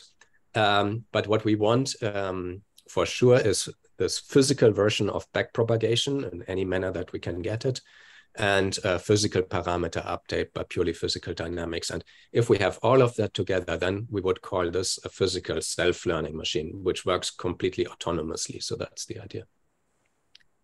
Okay, so just briefly, I want to talk about the one single prior attempt that I know of at a scheme that at least implements a kind of physical way at backpropagation, or an analog to backpropagation in a physical manner. It will not be what I will be suggesting, that belongs in a completely different ballpark, but this is, so to speak, the one previous attempt. It's called equilibrium propagation. It's not very old, actually. So Benjo is, of course, one of the great experts in machine learning. And so it's best explained if you imagine a spin network where you have a few input, where you assign a few spins as input, assign a few spins as output, where you would fix the input and then wait for it to thermalize, go to its ground state, for example, and read off the spin directions for the output. So that's the information processing. And now if you want to train things because the output is not quite the desired output, then what they proposed is to apply small magnetic fields to the output in order to nudge it into the right direction, to equilibrate everything again, and then to compare the two configurations and to observe the change of spin correlators and to update the couplings according to this change of spin correlators. So this is still something where you have to go in, you have to measure the change of the spin correlators, and you have to tune up these couplings between the spins in the manner that is indicated by these spin correlators. But at least the backpropagation part, the feeling how the change should work out, that is really done in a physical manner here. Okay, so that's a very interesting approach, but everything rests on equilibration. And so equilibration can be slow, and sometimes can also get stuck in some minima. Okay, so now let me jump then to the new approach that I want to sell to you, which is able to also produce physical parameter update. And in addition, it will be, as you will see, very well suited, hopefully, for nonlinear optics platforms. And so the name we gave to this approach is Hamiltonian echo backpropagation. And you will learn why it's called like this in a moment. So the goal is just the same goal as we always have. So we want to set up a cost function that measures the deviation between the actual output of the neural network and the desired target output. For example, just the square deviation, that's a typical choice. And we want to minimize this cost function by gradient descent, moving down the hill towards the minimum of the cost function. So far, so good. This is the standard concept behind any neural network. Now, the question we have here is, how would we access this gradient of the cost function efficiently? And also then apply the update physically. So the update, that means moving the parameters in the direction of the gradient. And so the setting that we need, I claim, is rather general. Namely, you take basically any physical system that is described by a Hamiltonian, and the only constraint on the Hamiltonian is it should be time reversal invariant. So you shouldn't have a magnetic field, and you also, in particular, you shouldn't have any very significant dissipation. But other than that, just take any Hamiltonian system. There is one extra ingredient that you will need, and we will understand why that is. That is, you need to be able to apply a time reversal operation. So you need to be able to, say, flip the momenta in a mechanical setting, which is actually hard. Or you need to be able to phase conjugate your waves if you're talking about wave propagation. And of course, people know how to do that. And so that's why waves are a promising platform for this. So time reversal invariant Hamiltonian and a time reversal operation to actually time reverse to institute a time reversal at any given time. Okay, and now I'm going to go through the main conceptual steps of the scheme, and then I'll try to explain to you why this works. And then I'll give an example to clarify it from yet another angle, and then we will discuss it further. So I have my time axis here. The first part of the evolution is just the forward evolution. So your input signal comes in, imagine a wave packet going into your nonlinear device, it propagates, it does something complex, it yields some output. So far, so good. And then you need to apply a time reversal operation to your output. So for waves, that would mean phase conjugation of the waves. And what this then means is that the waves will propagate backward through your device, and we call that the echo phase. So that would be the backward echo phase. And you can already start to see that this has some similarity to backpropagation, to the mathematical procedure of backpropagation. Now, this alone would be a little bit boring because you would just completely undo the forward evolution. If you go for this in a time reversal invariant system, you would just end up with the beginning state. So what you want to do in addition is you somehow have to give information of where you want it to go to. So what is your desired output? And so what you need to do is, before you actually go through this backward echo phase where everything just evolves backwards, you need to inject what is typically called an error signal in neural network language, which is taking the derivative of the cost function with respect to the output. But it turns out in simple cases, this is just the difference between target and output. Okay. And so my claim here is, so I'll jump right to the consequence that this has, the ultimate effect, is that if you do it like this and you have your time reversal invariant Hamiltonian, the result is that the learnable parameters theta, which just are a dynamical degree of freedom like any other, will change, and they will change in just the right way. Namely, they will change along the negative gradient of the cost function. So that is quite amazing because it doesn't rely on any small details of anything. That's simply what happens due to the physical dynamics. So this is, so to speak, the overview. At this point, you cannot yet understand why this would happen. And now I want to very briefly go a little bit through the math behind it. We're talking about dynamical degrees of freedom that might be fields or many different degrees of freedom. And there are two pieces. There is theta, the learnable parameters, and psi, the signal field, but they are both part of the dynamical degrees of freedom that can evolve. I will now, for brevity, just combine them into some field capital phi. And if I talk about complex fields, that allows me to very compactly write down the time reversal operation. So if you're from optics, this doesn't surprise you. Time reversal here just means taking the complex conjugation of the field. And time reversal invariance of my Hamiltonian just means that the evolution after the time reversal operation is just the time reversed echo of the forward evolution that I had initially. So it's just the complex conjugate of the forward evolution evaluated at -t, so running the movie backwards. So that is true no matter how nonlinear and complicated the dynamics is.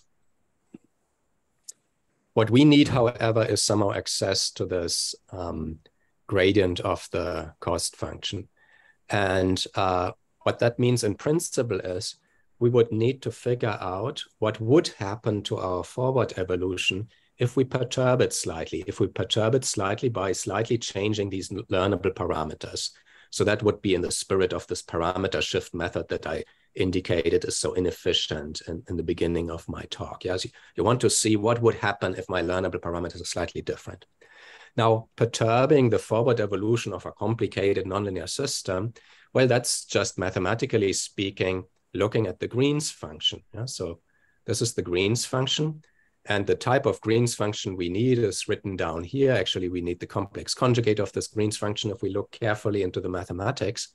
Now, this is something I claim we cannot easily have physical access to unless we do this very naive and inefficient method that I mentioned in the beginning.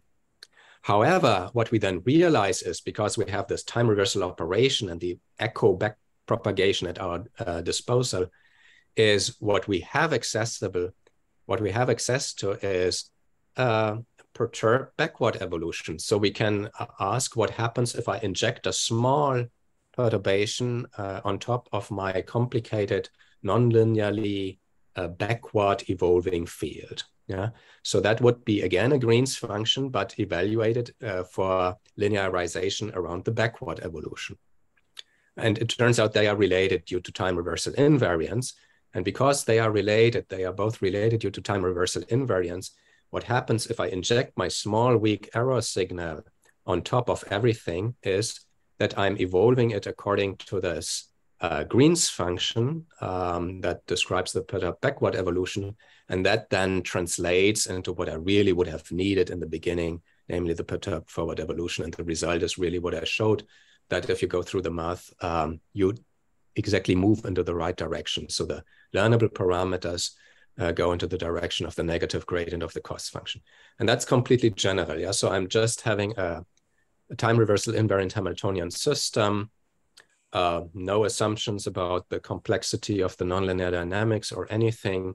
That will simply happen because of the interaction between the signal field psi and the learnable parameters theta, because they're both dynamical degrees of freedom.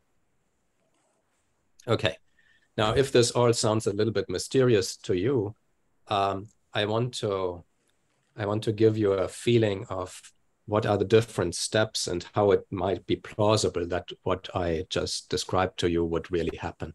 And so that is the so-called, it's a kind of cartoon version of, but it already includes everything. And I like to call it the self-learning pinball machine. So this is my pinball machine. It's a mechanical system. It only has 2 degrees of freedom represented by these 2 balls, red and purple. So the red ball is really standing for the learnable parameters. It can slide along this rail, so it can move to different positions. So it's somehow part of the machine. And if it changes, then the machine changes. The purple ball, however, represents the signal. So that's what I want to process. Here, when it comes in the beginning, it represents the input, and then it will move through the device, and then it will become the output. Now, so please tell me if there's any question. So now I want to imagine that the input is encoded, for example, in the position of this purple ball, and then I launch it through the device. It will be deflected slightly by the red ball. Maybe both of them are positively charged, so there are Coulomb forces. And what will happen then is that we end up in this situation. So purple ball ends up at some spot at the output. Red ball ends up moving along this rail. So remember, there is no dissipation. It's a time reversal invariant Hamiltonian. And that would be the situation. Now I could, at this point, implement my time reversal operation. And for a mechanical system, this simply means flipping the velocities. So if I only do this, then all the movie will run backwards and I will simply end up where I started at. Yeah? So that is a little bit boring, possibly. But I already told you that this is not exactly what I want to do. I also want to encode my desired output. So I observed, for example, this purple ball did not quite end up at the location that I wanted it to end up for the input location. And I want to therefore perturb it to move us a little bit towards the right direction. So if I do that and then do the time reversal, what will happen is that it will not quite follow the initial trajectory backwards, but it will have been perturbed. And because that is so, also the force kick that it now exerts onto the red ball will have been slightly different. And because that is slightly different, the red ball will end up at a slightly different location than it started out at in the beginning. And it turns out that the way it moves really implements the gradient of the cost function. So it means that if I now send through the next purple ball in order to process information and to see whether my machine has changed in just the right manner, then indeed it will end up in a slightly different location, slightly closer to the desired output. So that's a simple mechanical analog. Of course, I'm not suggesting anyone build this, because in mechanics, it's hard to get rid of dissipation, and also it would be a little bit hard to do the time reversal in an easy manner. But in any case, dynamics was changed in the right way. We have been learning, and it would also work for a much more complicated device. For example, if we had an arbitrary potential, so the trajectories are much more complicated, then still it would work in the same way because it's still time reversal invariant. Okay, so now that was a mechanical example just to explain the different pieces of what's going on.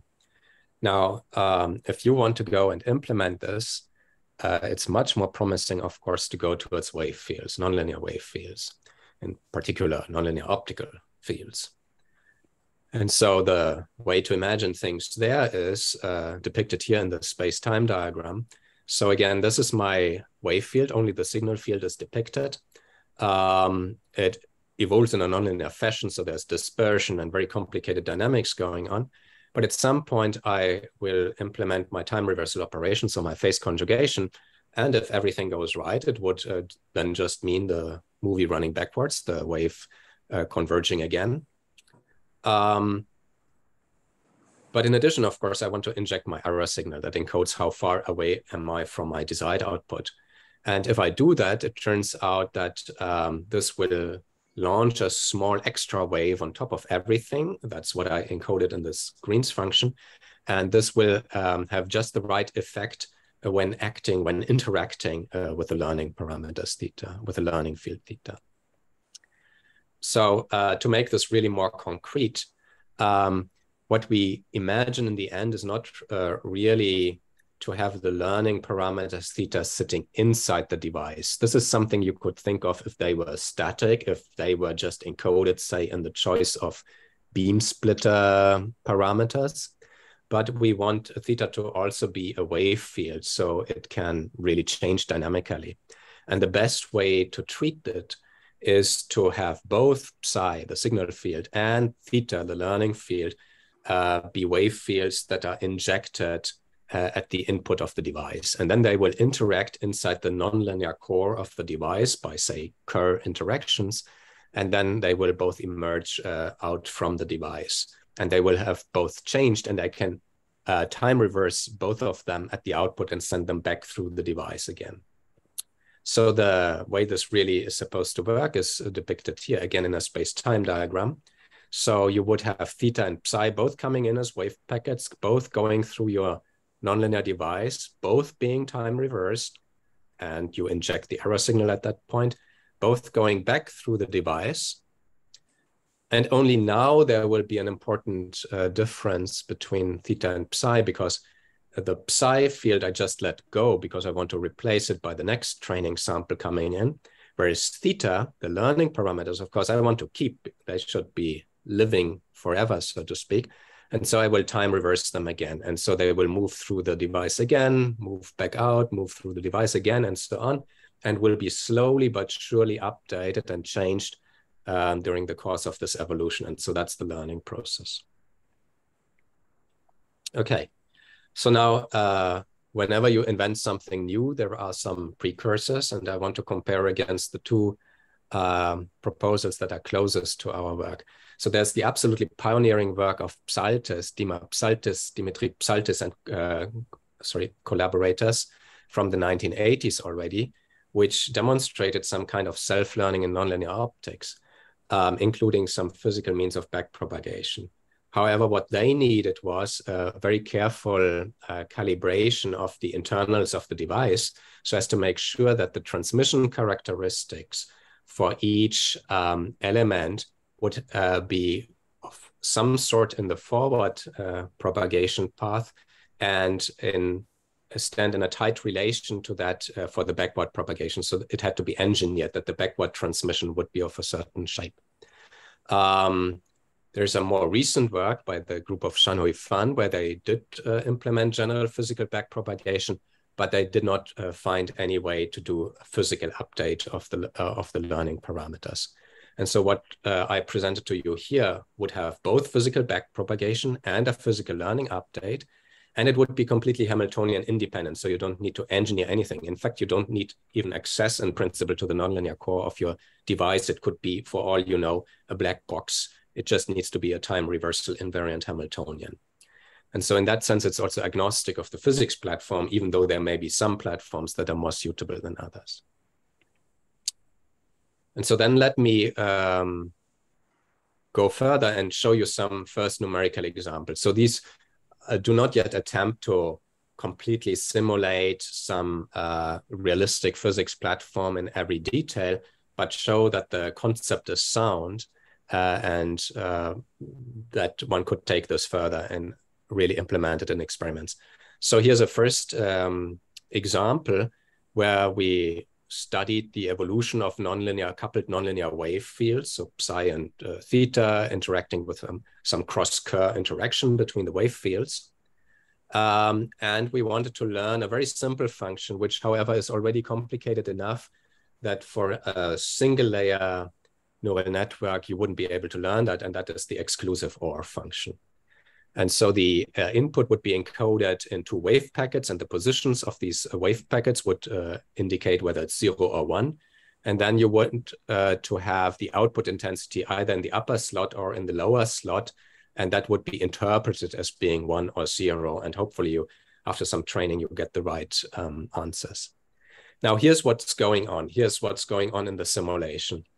What I'm showing here is the change in the learning field theta as time progresses. And what you can see here is the two wave packets in the psi field propagating from left to right, and already by the interaction, by the physical interaction with the theta field, by the cross-Kerr interaction, implementing a shift in the theta field.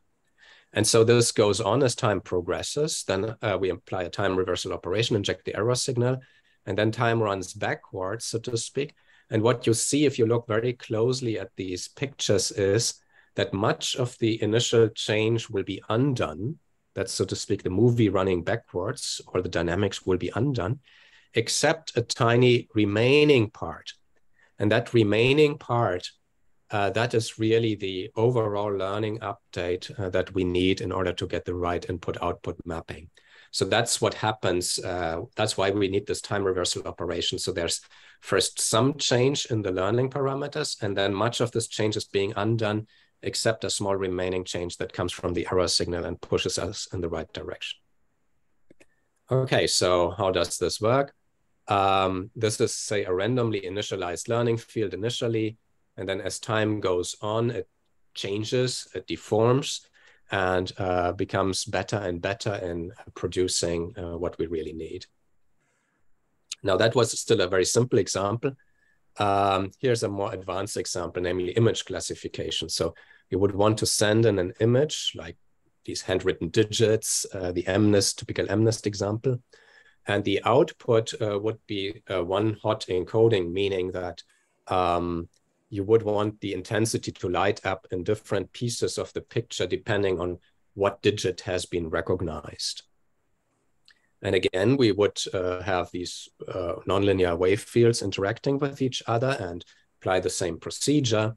And what we find is that indeed the training error goes down over time as you send through more and more samples.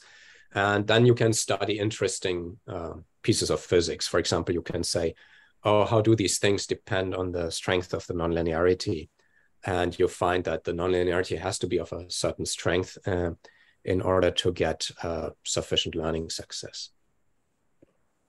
Okay, and so in the last 3 minutes or so of the talk, let me say something about possible experimental platforms. Now, first, I have a little list of requirements and challenges. So this is now what we think is a very general scheme for training learning machines. In fact, it's the only general scheme we know of apart from this equilibrium propagation that works in a completely different regime of thermalizing systems. What you need is definitely some nonlinearity. What you also need is low loss, because remember, we want time reversal invariant Hamiltonian, so ideally zero loss. If there is a little bit of loss, we can cope with that by re-amplifying the signal in principle. We also need some time reversal operation and some other detail that I skipped a little bit, but it just requires similar ingredients as the time reversal operation. So that is why having wave fields where people know how to use nonlinear optics in order to do phase conjugation is promising. There can, of course, there could be noise or non-ideality in these operations in the time reversal. But since this time reversal operation can happen outside the nonlinear core, you could calibrate it. And so it's fairly robust. And we did simulations on that. And then finally, of course, once you did your training in thousands of iterations, eventually you also want to have some long-term storage of the learning field. So presumably you would want to read it out in some fashion and then keep it in a permanent fashion. Okay, so what are promising platforms? So one promising platform is nonlinear optics in general. And an example would be to do integrated photonics. So you would have waveguides and maybe resonators to enhance the nonlinearities. And the details of this setup are really not important because, as I told you, in principle, you can take any nonlinear complicated device and train it. You could implement these nonlinearities in various fashions, in certain micro-resonators, photonic crystal defect cavities. Maybe you could even use other nonlinearities, such as the interaction between light and mechanical motion. These are all possibilities. If you want to move beyond nonlinear optics, at least for proof of principle experiments, we feel also superconducting circuits are very promising because they offer very strong nonlinearities. And for the purposes of quantum computing, they have been optimized very much to decrease the amount of loss that you have. And then there are various other possibilities, maybe spin waves or nonlinear matter waves. So whenever you have some kinds of waves that are nonlinear and where you think you can keep the dissipation low and where you think you can implement a time reversal operation, then you may be in business. And so currently we are really exploring this kind of platform, integrated photonics platform. Okay, so with that, I'm really finished. What I have tried to show you is a really general scheme to train self-learning physics machines, which we called Hamiltonian echo backpropagation. By now you understand why it's called like that. And we claim that this is Hamiltonian independent, so it's very platform agnostic, and you could use it for many different platforms to do both physical backpropagation and physical parameter update. And yeah, so I'm looking forward to any discussions, especially also with people who think they might have an experimental platform where this could be implemented. Thank you very much.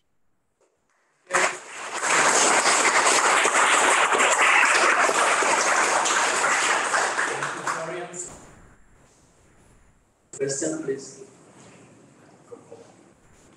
Yeah, thank you, Florian, for this really inspiring talk. I was wondering first how you generate the error signal and whether it's scaled or whether it's just a difference or whether you want just a portion of it to be back injected. Yes, okay. So this error signal in principle depends on the cost function, but if the cost function is quadratic, it's really in principle it's just the difference, but I don't know whether I find it now, but what we imagine is simply in an optical platform that you just inject a weak version, that you superimpose a weak version of the desired output, let's say on a beam splitter, onto your signal, and that would be injecting the error signal. And does that have to be strong enough to induce the nonlinearity? No. So that's the funny thing, yeah. So there is the nonlinearity in the information processing, But all this injecting the error signal and updating the parameters, all that is, so to speak, linearized dynamics on top of the strong nonlinear dynamics that was there in the forward propagation, if you know what I mean. So the error signal in principle can be infinitesimally weak. Now, of course, you still don't want to do it infinitesimally weak. And first, the reason is, of course, if it's really weak, then there will be almost no change and you will wait forever for the training. But also there could be small non-idealities, some little bit of noise. And so at least the error signal should this extra little error signal should overwhelm this noise. And so that's why, in fact, we find there is some kind of, if there is some noise, then there is a sweet spot where your error signal is just large enough to overwhelm the noise, but not so large that you already reach the nonlinear regime, because that you want to avoid. At least all the mathematics relies on this being a linear perturbation on top of a strong nonlinear background. Yeah. I hope that made sense. Yeah, thank you.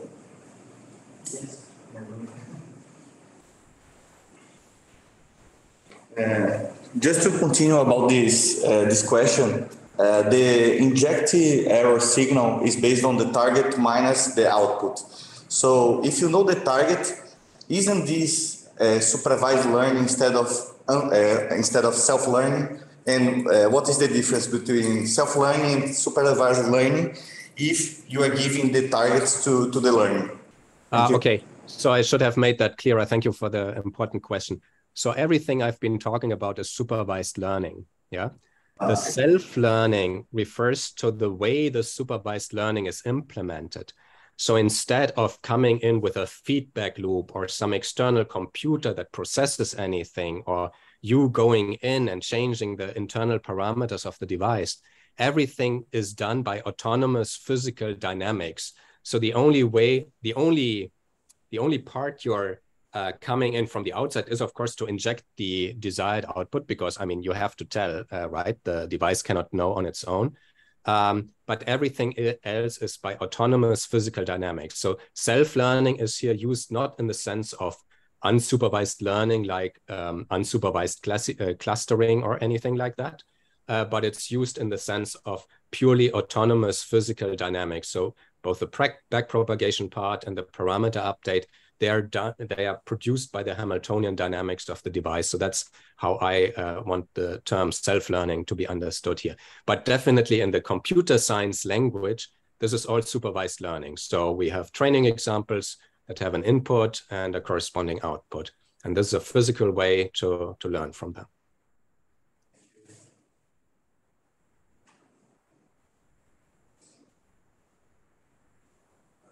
Yes.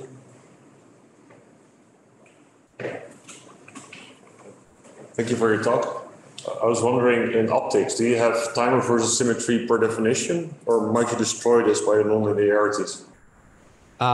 So the nonlinearities should not destroy that. I can have a current nonlinearity. I have time reversal symmetry still intact. I just need to watch out that I don't have, say, some magnetic components. So as soon as I have circulators, Faraday isolators, and so on, they would destroy time reversal invariance. So that I want to get rid of, but nonlinearities, I have very great freedom. Thank you.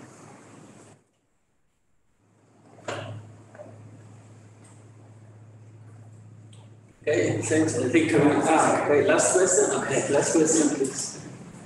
And how much dissipation can you tolerate? Doesn't the memory sort of imply some dissipation as well? The memory, okay. So first of all, we want the dissipation to be as low as possible. I said we can tolerate a little bit if the, say, nonlinear dynamics is not appreciably affected. Say we have a forward pass, we have a little bit of dissipation in this forward pass, then we have a echo signal that is slightly reduced. And if the nonlinear dynamics of that backward pass is still approximately equal to what it would have been in the completely dissipation-free case, then we are still fine, because we can still amplify. We imagine we amplify the learning parameters after this pass. We're doing simulations on that, so I cannot give you complete so the exact numbers would depend very much on the architecture that you look at, but we feel it's plausible in this integrated photonics platform where we have these, where we have, say, nonlinear microresonators.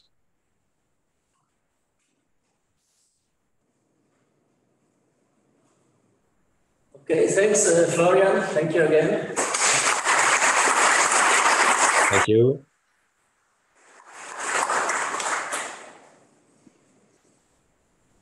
So we have we are a little bit later, so we have the coffee break as usual. And we do also have the lunch today, 12:30, I believe, as usual. And but no further talks. So we thought we could spend about half an hour for the coffee break and then meet again here, let's say at 11:45. We can use some of this time for interaction, especially with students, to hear suggestions, feedback, comments, criticism. And so I want to mention that it's very likely that this school will take place again in 2 years. So not next year, the program is already filled, but we have it's already the second edition of this school, took place last year online, and I think it's a good opportunity, of course, changing somehow the speakers and teams to continue this tradition. That's why your feedback will be very important for future students. Okay, so thank you.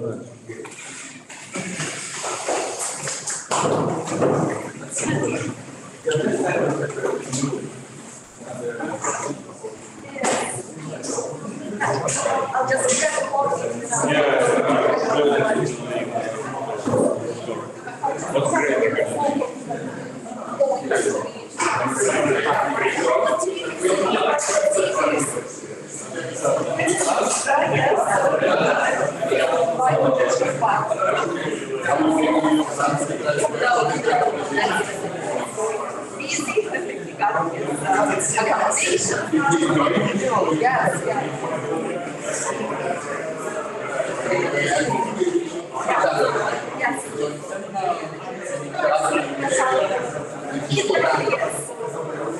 We'll get it.